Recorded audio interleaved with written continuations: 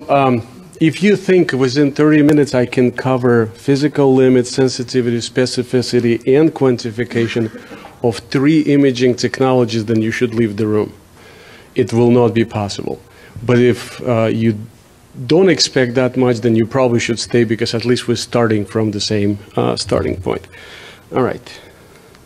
So what I want to do is look at all existing imaging modalities that we have today clinically available and sort of plot them in terms of what's the modality and what information it provides. And there's very important discovery you probably can make right away, especially since you're attending this meeting, which is World Molecular Imaging Congress. Right, so if I look at this column, I will realize that there's only 2 imaging technologies that provide molecular information, PET and optics only. And therefore, the first question we probably should address is what's wrong with the other modalities, or why they, as is, cannot provide molecular information about image tissue, patient, sample, small animal, you name it. So just a quick reminder, I am part of this 3-year educational plan, if you wish. Last year in 2012, PET, SPECT, which is nuclear medicine, was covered, CT. This year, we're going to talk about optics, ultrasound, and combined technologies.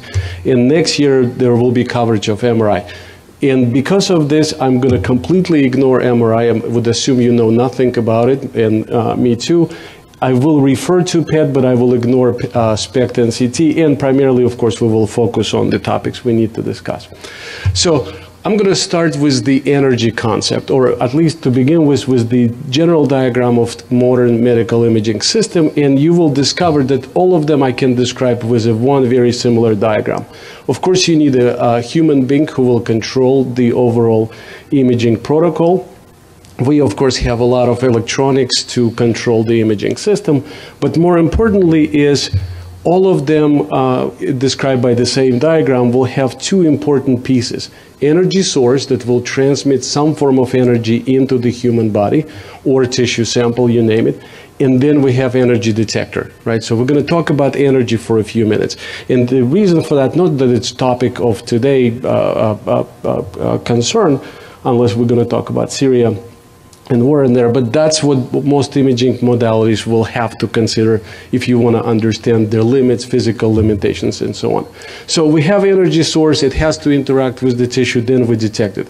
A very simple, again, analogy or description, more or less intuitive, would be X-ray imaging, where we take the patient, put it in between source and detector, transmit X-ray photons, they will interact with tissue, we detect transmitted photons, and we form images. Most of you probably been to dental office and seen the X-ray images collected there. So it's very simple, but it's based on this technology. Now, all imaging modalities will follow that, whether you look at ultrasound or optics.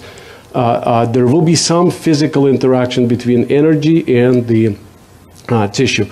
There are some exceptions, such as thermography, which is using internal energy of the body, but they are not really the applications are very few of that. Now, one interesting discovery, PET does not follow that, or nuclear medicine. We take the energy source and we put it inside of the patient.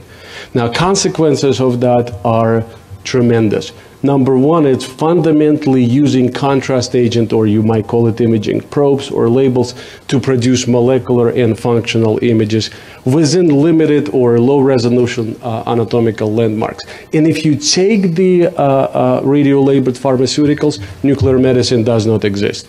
It just will not work. So that's actually one part of the mystery. The reason PET and SPECT can provide molecular information is because they use contrast agents. Now, what about optical imaging? Well, in optical imaging, the situation is slightly different, or drastically different, because the light, by definition, interact with tissue at molecular level. So by default, you should be able to get molecular images. And there is also rich endogenous molecular contrast between different types of tissues. What I'm showing here is 2 states of hemoglobin, oxygenated and deoxygenated, also fat and water, and you can see as a function of wavelengths, their optical properties changes drastically. So that's what we will be using to obtain optical images of tissue, or specifically chromophores that exist within the tissue. Now, the second point is both contrast and penetration depths are determined by this interaction. An interaction will lead to energy removal, which will affect the penetration depths and resolution and overall image quality, if you wish. Now, in this range, we really don't have much hope because everything absorbs so badly that the energy will be removed before it's detected. And probably on that end, it's the similar story because water will absorb too much of the energy. So here's your optical window within which you can actually perform optical imaging. And another way of showing that, this is what I'm plotting here, is on top of histology slide, and this is just the scale for you of 70 microns. If you use violet, then it barely penetrates into the tissue. You can see sub-millimeter penetration. If you use visible light, the penetration is slightly deeper. Then the preferred, perhaps, wavelengths range would be near infrared, where penetration is drastically deeper and can reach several centimeters in tissue. And then once you exceed that range, again, the water absorption will dominate and you will not transmit much energy inside of the tissue. Right, so now in terms of optical technologies, what do we have? We have optical microscopies, and I kind of bulge several approaches under this particular umbrella. And then we have tomography, right, which is optical coherence tomography, bioluminescence, fluorescence, and overall I would name it diffuse optical tomography. And there's a significant difference between those, but one thing that is common, that nearly all of them would or can utilize contrast agents to make better images with improved sensitivity and specificity. And this is probably the only place I'm referring to sensitivity and specificity, because really to quantify that you need to sort of appreciate what imaging systems you use, what energy you're dealing with, what contrast agent you have accessible or available to you, and then you will be able to derive that information. Anyway, let's go with the confocal microscopy, which is pictorially shown here. You have a laser source through the pinhole. In this mirror, it illuminates the sample underneath. And what's cool about this technology is in the detection part, we have the lens, again, pinhole and the detector. And if you follow sort of these red lines versus green and yellow lines, you would realize that everything except from this particular point or plane in space, every light is rejected except which is coming from that plate. So by definition, this imaging system will allow you to maintain the focus at a particular focal plane, and then by mechanical scanning, you can actually dissect the tissue and image it. So that's a fantastic technology. It has very, very high spatial resolution. The penetration depth is unfortunately limited. It's typically on the 100 to 200 micron range, and it's limited by mean free path propagation of a photon, which means the path until the photon will encounter a scattering event. So as we know, tissues are extremely scattering, generally speaking. Now, in terms of contrast or contrast agents, you probably don't need much here because absorption and fluorescence would be your contrast mechanism, and that is indeed very rich in terms of tissue. So you would scan it as a function of wavelengths, and you should be able to make fantastic images. And typically, we don't employ contrast agents, but the contrast is based on absorption and fluorescence. So stunning quality images one could obtain, none of them using necessarily contrast. It's all just tricks in optical technology development. So fantastic images, but the problem with them is you only imaging about 200 microns. So if you're looking at a small animal imaging or even human patient, then of course that's not the technology you would use. Now, two-photon microscopy is extension of confocal microscopy as far as I can tell, and I don't do much of the optics. So in single photon excitation, we transmit the light will be emitted back, and that's what we detect. In two-photon excitation, we need two photons in exchange to one emitted photon. And what it means is that two photons are required, and they only will be achieved at the focal zone of the laser beam. No out-of-focus excitation will be possible because this is, relatively speaking, nonlinear effect. So no pinhole is required because my focusing is now done through excitation, not through detection mechanism. And another good quality of that, we will be able to use longer wavelengths to excite the tissue, which means we're going to penetrate deeper into the tissue. right? So because of that, we typically will extend the penetration depth by a factor of 3 to 5, if you wish. The spatial resolution should not change, but it might change if you're imaging deeper. Optics, still optics.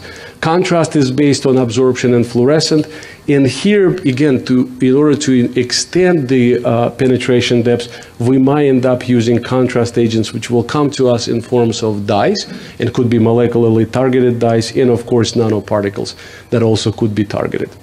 So now you can appreciate sort of the quality and differences of those images obtained by two-photon microscopy versus images I showed you before. We actually were able to visualize deeper and broader extent of the tissue. We're looking at different physiological and molecular events. But generally, again, this would be limited to microscopic approaches where the penetration depth is on the order of sub-millimeter. And then bioluminescence, fluorescence, those are two different approaches, but I merged them together because they based on, again, light produced inside of the tissue, either through enzymatic reaction or in fluorescence as in response to the external light. So those are the two diagrams shown here. And unfortunately, I copied the wrong file, so I'm missing references. None of the images I showed you before are my images, so I should have referenced them. But in case of bioluminescence, we introduce the enzyme, and then it responds with production of light that we detect outside. This is the picture of the enzyme. In case of fluorescence, there's excitation light, and then there's emission light, and one of common species we will be using possibly could be green fluorescent protein. So again, in terms of sort of image parameters or limitations, penetration depth is now limited by, its penetration depth is much, much bigger. It could reach actually many, many centimeters, typically within 10 centimeters. And it's determined by sort of not necessarily ballistic, but other transport of the photons into the tissue. They will somewhat scatter. Because of the scattering associated with the delivery of light, the spatial resolution will be drastically sacrificed. You're now talking on the order of 1 to 3 millimeters versus microns in previous case. In contrast versus contrast agents, in one case it will be enzyme, in the other case it will be endogenous or exogenous contrast, which comes either in form of existing chromophores, fluorescent proteins, hemoglobin, collagen would be examples, or in form of fluorescent dyes or nanoparticles that contain fluorescent dye.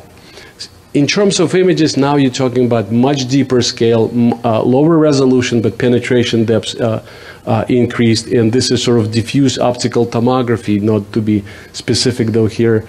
And again, you can see the sort of animal silhouette, and you can see the hotspots that correspond to particular molecule present that you're looking for.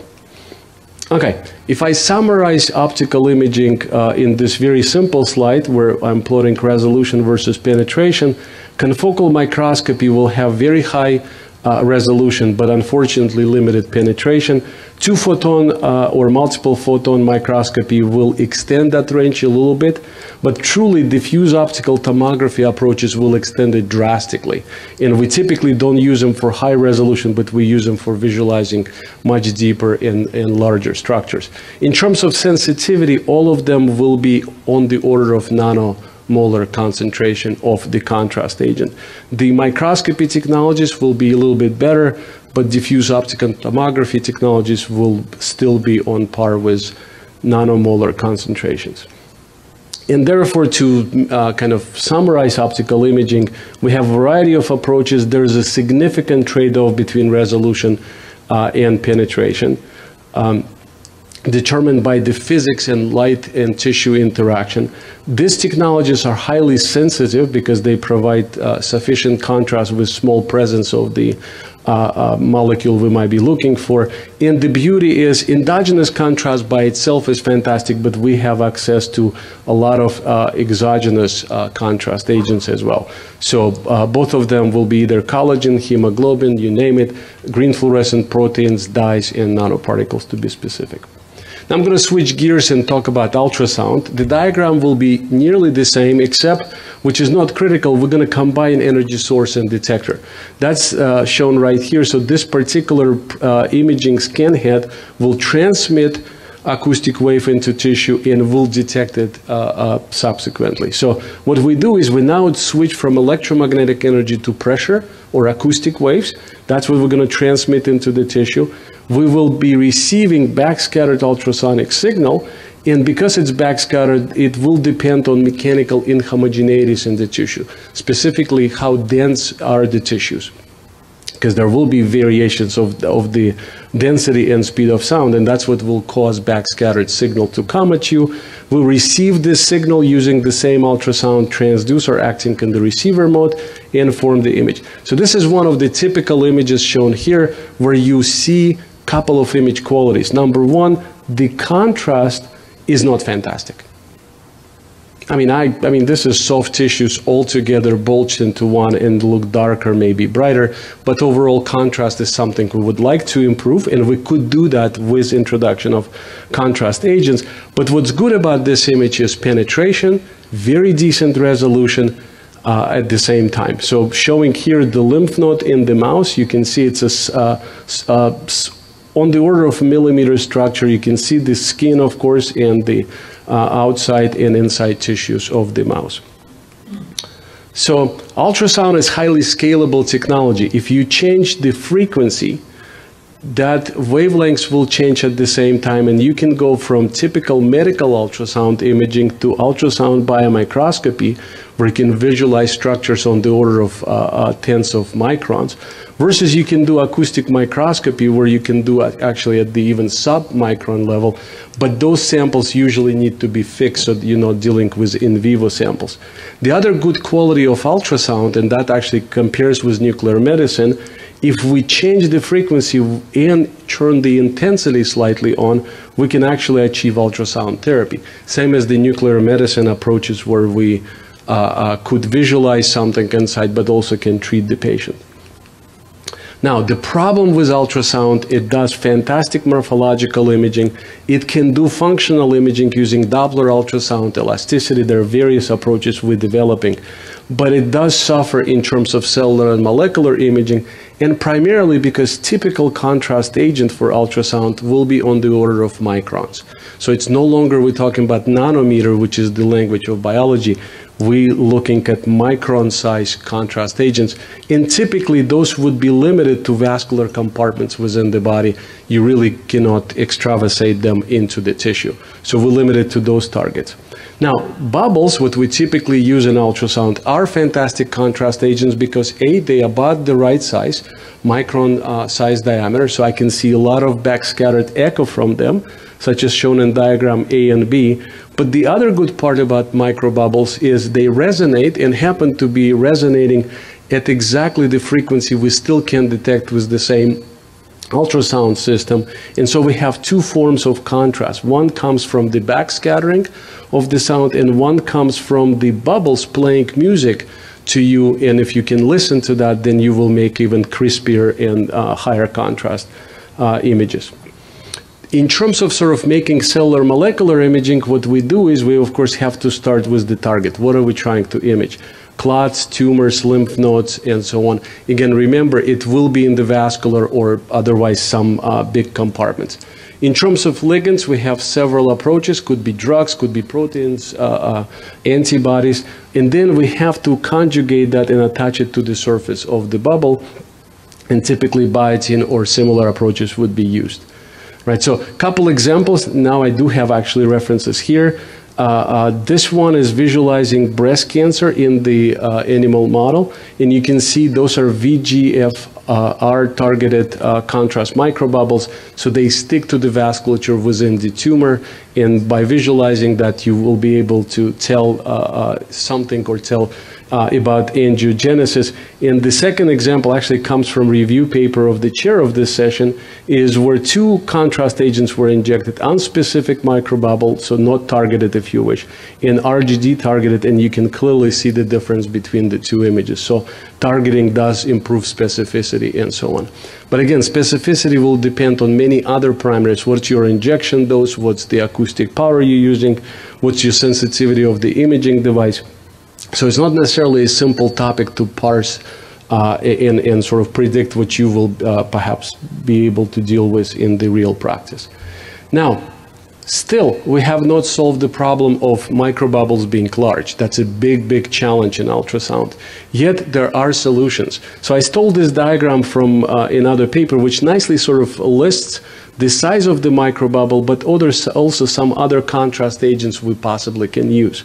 Right, so as shown in this diagram, microbubbles, targeted or not, will remain in the vasculature of the system in vascular compartments, yet other constructs, and you can appreciate they now on the order of nanometer, although liposomes can be made large, they should be able to escape, especially through the leaky vasculature of the tumor, and that's what we would like to use. Right, so first of all, you can just take simple nanoparticles, and in this case, it's perfluorocarbon-based emulsion of nanoparticles, inject it into the animal or patient, and if they accumulate in sufficient quantity, basically they will tattoo your organ, and ultrasound contrast by definition will increase. But this is not necessarily a widely applicable approach, because you're not only, again, looking at vascular targets and injuries, you would like to image tumors and image extracellular markers together with intracellular. So here's the new concept in ultrasound imaging. So this is the old concept. You have bubbles, they will stick to the vasculature or to the markers overexpressed in the vasculature, and then using typical ultrasound energy, you will be able to interrogate them and form the images. But now here's the trick. What if I take this contrast agent, which consists of perfluorocarbon, and condense it before I inject it? What will happen is, because of the Laplace pressure increase as a function of size, that perfluorocarbon will not be able to convert phase transition back into gas unless I provide additional excitation. And so instead of injecting this contrast agents into the body, we would like to inject something that is much smaller, yet not necessarily contrast agent for ultrasound to begin with. Once we inject something like this, we should be able to deliver either temperature or acoustic energy to the site of the tissue and cause vaporization of those droplets such that they convert into gaseous state and then become contrast agents for ultrasound. So I think this is a very cool sort of approach or concept in ultrasound imaging. I was able to solve problem of delivery of the contrast agent because it's small, yet I'm still utilizing known to me ultrasound contrast, so I got the best of both worlds, if you wish. So here's how this technology would work. This came from Paul Dayton's paper, review paper. I can inject those perfluorocarbon droplets. I can vaporize them as they sort of passing the imaging site. They will form bubbles, and those bubbles I should be able to see using my typical ultrasound system. Or if I wait longer, those perfluorocarbon droplets will be able to extravasate through leaky vasculature into the tumor. Then I apply my high maybe intensity or medium intensity ultrasound to cause phase conversion and visualize the microbubbles now within the tumor but outside of the vasculature. And the same group of researchers actually demonstrated that using targeted nanoparticles in cancer cells, where this is before vaporization. You can see the images don't have much contrast, whether they target it or not. And after vaporization, because of targeting, they were stuck here, so we convert them to bubbles. Thus, there is a huge contrast increase, versus here, there's pretty much no difference between before and after. Right, so you do the targeting to achieve the retention, and then you vaporize those nanodroplets to visualize them as they present in the tissue. So now I'm going to put ultrasound on top of the optical imaging, and what's good about ultrasound, it doesn't go all the way here because we need to fix tissue, but what it does, it extends sort of or allows you to image at much higher resolution or significantly higher resolution while maintaining the same depths, if you wish. I have no idea how much time I have. Another half an hour? Okay.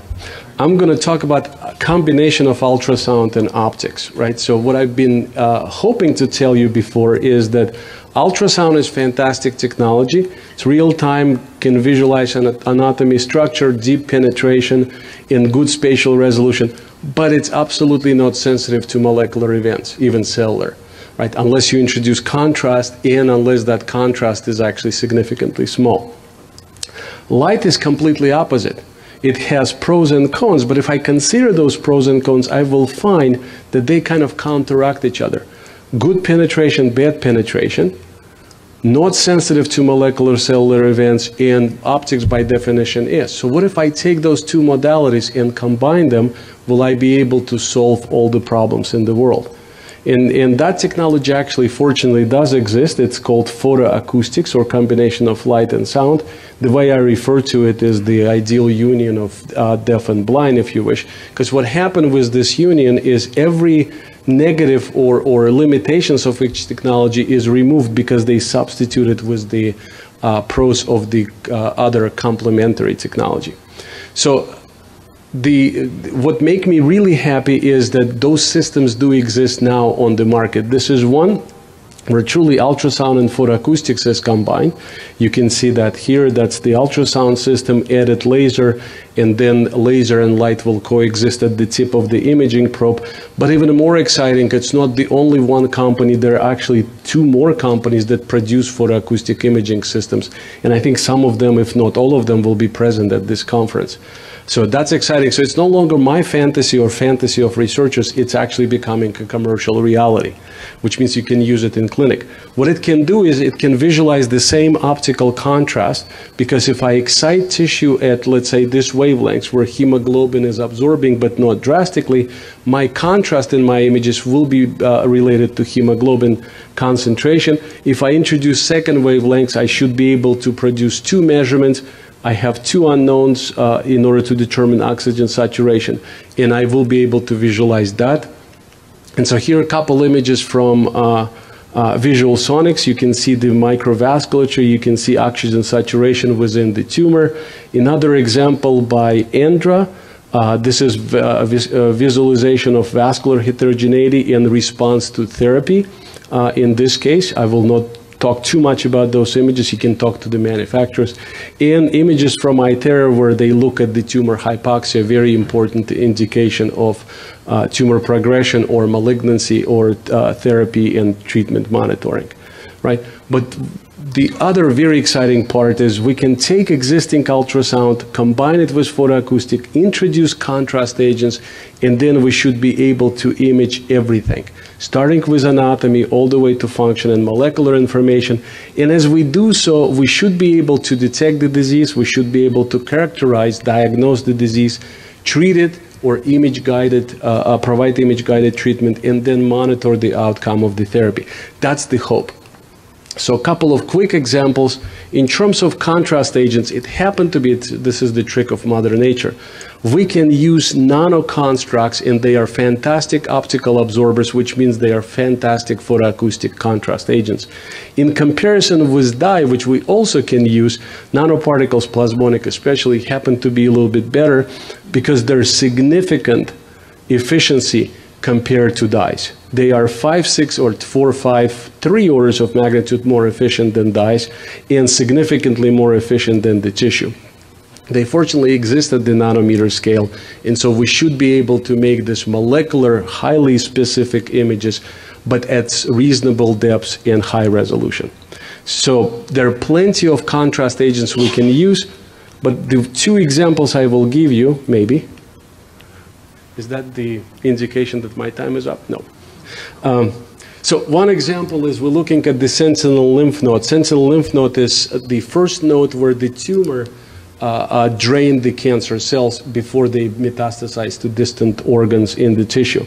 So if we want to visualize it using photoacoustics, we can actually pick this particular MMP sense dye, which changes optical absorption in the presence of MMP, this particular matrix. Right, so if we inject that dye into animal model, which has primary tumor and metastasis in the lymph node, we should be able to visualize the functional behavior of the dye, and therefore what are we dealing in terms of micrometastasis in the tissue. And this is supposed to be a movie, it probably wouldn't play. This is ultrasound image of the tissue with the lymph node segmented. We're looking at the top, front, and side view. And what's shown in yellow, it's not the super high resolution because it's just the preliminary study, but yellow indicate the presence of the MMP, which in turn relates to the presence of the micrometastatic cluster of cancer cells in this case. It does play. So it's before injection or immediately after injection. You can see how the dye would penetrate, will be delivered or drain into the lymph node and then change the color because it's interacting with the cancer cells. So that's, in my opinion, a smart dye. It changes the optical property. It does indicate what's truly happening in the tissue. Okay, different example. I'm going to go back to the same nanodroplets made out of perfluorocarbon. What we've done is introduce some optical contrast agent inside of that, either in form of dye or plasmonic nanoparticles, nanorods, such as shown here. And what will happen with this particular nanoconstruct, if you irradiate it now, not with the ultrasound of high intensity, but with the laser pulse, it will convert itself into the bubble. Now, as it does convert itself into the bubble, it will produce humongous photoacoustic response, which is the movie I'm playing here, showing the image before irradiation and then right after the laser pulse. We're pulsing laser continuously, but only in response to the first pulse. When the contrast agent is there, it producing photoacoustic response. Before, there is no ultrasound signature because it's a clear liquid. We cannot really visualize nanoconstructs. But once we vaporize optically those nanodroplets, we actually have bubbles that will produce photoacoustic contrast. So what I'm showing you here is two contrast agents in one body. One of them is photoacoustic, the other one is ultrasound, but they coexist at the same time. I did not put photoacoustics on top of this because it will cover this entire diagram, because it does really take best out of those two, and so it can coexist anywhere along this diagonal on this diagram. I will conclude with this text slide, and I apologize for extending my time, but optical, ultrasound, and photoacoustic imaging can do anything you want. You just need to appreciate what they're capable of doing and what you're particularly interested in. But it's non-invasive, non-ionizing, real-time, could be multiplex. I can use various contrast agents, multimodal. We have a variety of contrast agents. It's portable and cost-effective. In terms of contrast agents, there are smart or activatable contrast agents.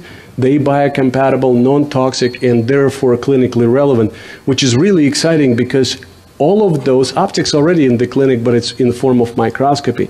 But I now can take ultrasound and photoacoustics, move it to clinical establishment, and be actually relevant imaging modality that can do more than just anatomical imaging.